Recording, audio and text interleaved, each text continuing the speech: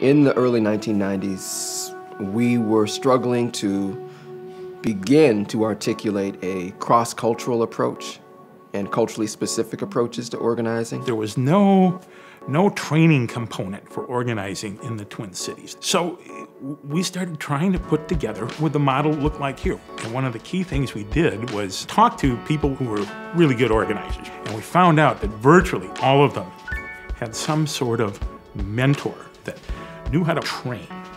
And that's when the idea of a mentor in the organizing apprenticeship project came up. And that to me was a big deal. That was a big aha moment. We intentionally chose the word apprentice because we wanted to change the idea of organizing as something that you would go into a classroom and learn, because we wanted to literally hold up a model where we were saying, this is how you learn organizing. You need to actually do it. And what we thought was, there's tons of talent out in the field with people who are senior organizers. So the mentoring was intentionally reaching out to recognize a very diverse group of strong mentors and organizers in the field. For the mentors to have apprentices work with us, we got a lot more done. We were bringing in people who had some deeper perspective about the struggles we were facing in the community than we even had. So it's a mutual learning partnership is what it really is. Using culture and using art and using deep-set rage and a quest for voice to just kind of explode. This was a place where all of that happened. There were very few organizations of color here in the Twin Cities that had organizing commitment, an organizing mission.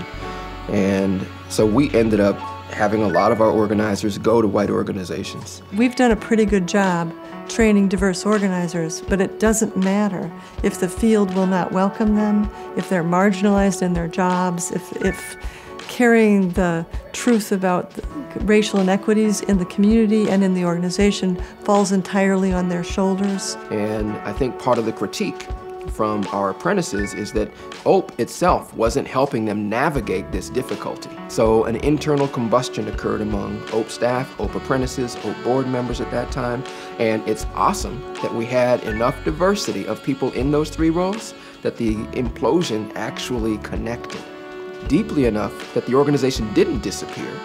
The organization actually said, let's slow down, bring in some wisdom, and figure this out.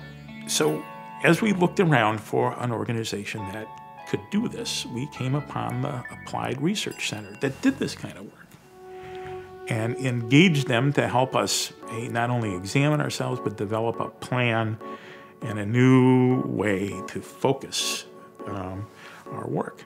They had an approach they called racial justice. At that time, a racial justice approach, and we were able to incorporate that framework. They helped us incorporate that framework into the plan and approach. So the transformation of OAP that occurred through that implosion is actually a really useful example of how you come out of the other side. And it's a stronger, richer organization making more of a difference.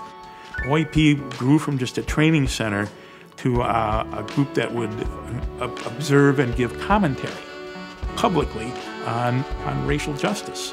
One of the first things that came out of it was the Racial Justice Report Card on the state legislature. The Racial Equity Report Card had a huge impact. That actually held legislators accountable for the laws that they made that impact the communities of color both positively and negatively. It was very empowering not only to us as a board, but also as communities of color to have this moral document. Just by putting those words out, you created all sorts of space for a racial equity conversation in organizing and advocacy and research and in public policy. In 2014, we had 18 apprentices, and we added a Greater Minnesota immersion during this last class. So they went up to Leech Lake and met with some Native American leaders. We then went down to Owatonna, where we were hosted by Central Campesino. Our curriculum really encourages a multicultural, multiracial approach to building power in our communities. Our alumni, they want an ongoing, sustainable space where they can come together, especially the organizers of color and immigrant and indigenous organizers. They want a space where they can come and share and be challenged and support one another, where as organizers of color, we can talk about the opportunities and the challenges of working in a predominantly white-led nonprofit field in Minnesota.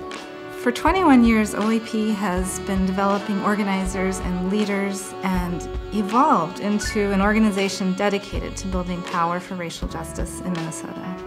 For the next 21 years and beyond that, we will continue to be voices for racial justice.